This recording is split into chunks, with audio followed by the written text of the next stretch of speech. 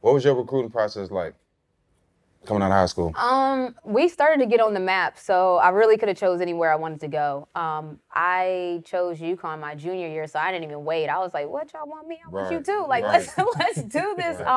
But it actually wasn't even in the beginning. I was more so leaning towards Maryland because that's where my sister lives. So I'm like, "All right, I can go to UMD." They got a good program there, and then I went to my visit to UConn. This is kind of crazy. I had all the other visits lined up. I even put Hawaii on there because I just wanted, you know what I'm saying? Just to go. Free trip. We know. I wanted to, all right, so you already know. I went to UConn and signed with them right after cancel. Yep. All the other trips, those were terrible calls to make. Just letting everybody know. West Virginia threw a fit because I didn't take my trip to WVU. I knew, like when I went there, they didn't roll out the red carpet for me. You know, everybody else was like, yeah, you're going to come here. You're going to start for years. I'm like, how many people they telling this to, though? You know, like I like transparency. So Coach Auriemma was like, look, we already got a point guard.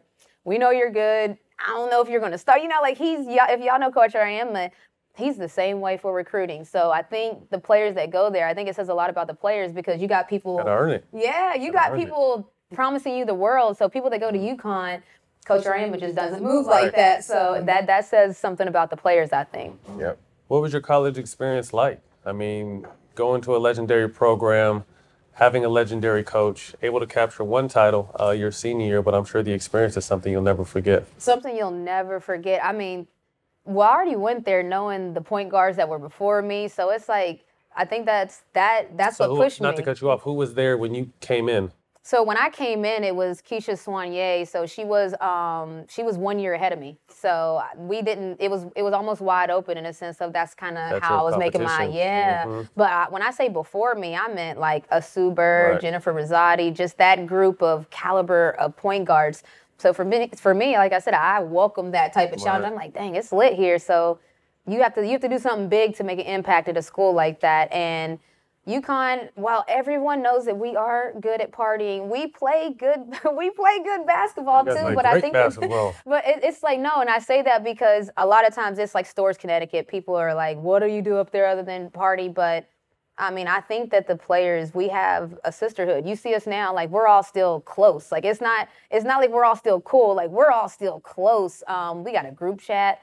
And I think that's just the ties that we built. Like, we built a real sisterhood there. And I think that's the culture that they make you have because practices is so hard. Everything is so hard that you got to band together. Like, we all got to be mad at Coach together because we're not going to beat him otherwise. Like, they make you figure it out together. So that's the thing I think I learned best at UConn, just that Coach would do so many different things. We have practice guys.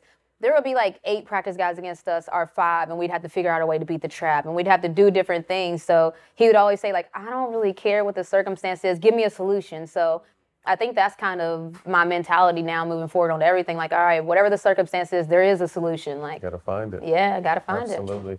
What was it like playing for him in particular, and maybe some advice that stuck with you early on that they got you through it? There's so much. But I would say playing for him early on, people, you know, they always say Coach has favorites, and people like to label me as one of those. But I still think I got yelled at some. Playing for him is like no other because everyone else on the other side hates him, and then you see like he's so down for you, and he makes people mad. Like he'll say whatever you probably you're thinking as a player. He's gonna say it. Oh yeah, yeah. He's gonna say it, and he's gonna look at you in the face and be like, and like you know, he's about that life, and so. Playing for him, it makes you like proud. Like you want to prove. Like if he says something to the media, I'll be in the huddle like, it down for him. Yeah, I'll be in the huddle like, listen, y'all already know Coach said that, so like let's do our thing. Like just the advice that he always just gave us was that no one cares. Like people think that people care about your situation. No one cares. Like they don't care if we're battling injuries. They don't care if we have no seniors.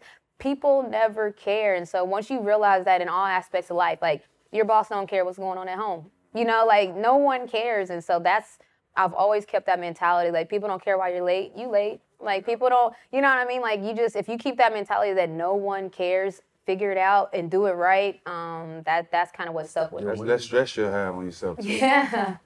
What was your first impression of Maya Moore? I remember playing pickup with her, and I'm like, yo, she different. Like, you know, you can just, when you just see people do stuff, just like, Like, what was that? Like, you know what I mean? And then she do something else, and you're like, oh, she's legit.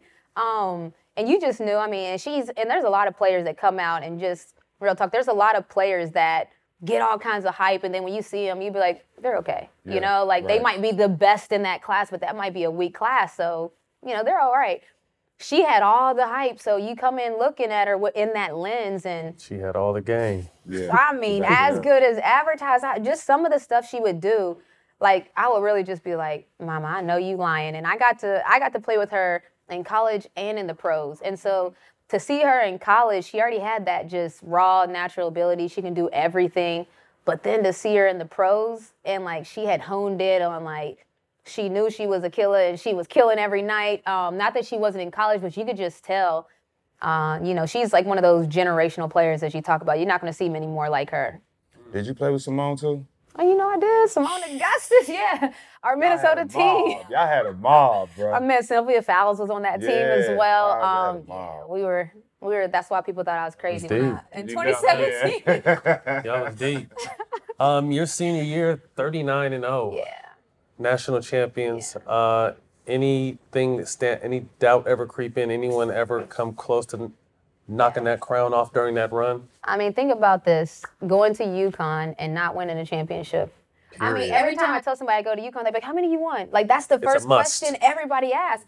My junior year, I was sitting in the goose egg. So my senior year, I would say scared. I was terrified to go down as the worst in history. They let us know we would be the worst too. Damn. Like the coaching staff would let us know, like. We always win here, you know, like you guys got to do it. And so I remember the preseason. It started in preseason, like where I was turned up. Like I was crazy. Like I'm not gonna lie, like I was on one because I just didn't want to be that one that left without it. And then you get halfway through the season, we haven't lost a game, and I'm like, all right, that's dope. But once you get towards the end of the season, you haven't won. You don't want to be that first loss in the tournament. You get bounced out. So. I would say the whole season we were tight. And what I mean by tight is like, you know, like we got to do everything right because we don't have any more chance. I didn't have any more chances. And so my teammates treated it like they didn't have any more. And that was the dopest thing to me. We had a Tina Charles on that team, Maya Moore. And I think they wanted it more than me sometimes in the way that they would be offended if people weren't doing things right because they would be like, this is her last year. You know, like they would get on to people using that as the incentive. And so that was probably the coolest part about that year is how much everyone wanted it for me. You still were able to have fun, though, even though you were. Okay. You know, it was my second. Come on, now. It was my senior year, so let's be clear. Hoisting the trophy up. Yeah. Which one? Ooh, she flexed on you, didn't even know it. See? You see that? You see that? There's a light flex. I would say the last one and being the first to be a Husky of Honor. Yeah, you know, the UConn trophy, that was special for all the reasons that I just said. Like, I was like, oh my gosh, we did it. And we weren't even in the game at the end of the game because we was able to get up by enough. And I still was nervous. Like, I wanted the buzzer to go off. I wanted it to be done. Like, I don't want no problems. We know March Madness can get crazy. That one, I mean, that one's up there because in college, you only get 4 years. In high school, too, like, you get a limited amount of years. And the pros, you remember the pros that didn't win championships. We can all name them, like the greats that didn't win a championship. Like there's a whole category. Not us. Yeah. You don't have no problems, but there's a whole category for that. So, you know, I was fortunate to be on some of those powerhouse teams. 2015 was a crazy year because Prince was there and he invited us to party with him. 2017. Oh, don't just go past that. Did it happen? That really happened. Kick it with him? Yeah. So y'all kicked it with him? Yeah, like How he threw was a that? private concert for us. I dope. was one of the, like, and I have to always preface this, they went all night. It's really crazy because him and his band, they literally put on a concert all night. They made us leave our phones at the door. They allowed us, though, this is how much they think about this stuff. They allowed us to have media there to write articles about it so that it wasn't just a memory that we could know, but no photos, no nothing. I was on stage with them. There's receipts for that. Like I danced like we didn't just play a game. Like we was turned up. Yeah, like and it's crazy because as we know, he passed away the very next year. So when we went in 2017, it was different. You know, like they had a band that covered music, Prince's music, but it just obviously not the same. Yeah, it just had this feeling like this. It was a happy moment, but it had this somber feeling. Like, dang, in 2015, we was just with Prince, and you know he's passed away now. So I would say there's that different emotion. I also got traded halfway through the season in 2015. So it was a crazy year for me. Backpedaling a little bit, winning a national championship at UConn, you got a chance to meet President Obama at the time. What was that experience like? It was motivation. You know, like my senior year, we got to meet President Obama. He had just got into office. I remember when it found out that he became president, we were at Coach Auriemma's house, like celebrating, turned up that we had our first Black president, and then we were like, oh snap, we need to go on and win a championship and meet him. So when we won in 2015, it was the second time he knew Maya because she had won every year since then, basically. So him and Maya were like besties, and it was pretty cool because him and Coach as well. It's different when he knows sports, you know, like he was into it. He knew who we were. So that was a different type of feeling. We played pig with him, by the way. He's like, how much time I got? He's asking his people, like, how much time I got? They was like, you don't have time. What was his jumper like? His jumper, he's a lefty. You know, he's a lefty. It looked all right. Yeah, it's all right. Like, you know that he used to be able to play some pickup and stuff back in the day. He had some, but we didn't get to play a whole game. They were telling him you don't have time. He's like, all right, we'll play pig then. And they're like, you don't have time. And he made time. That's and dope. We went out there.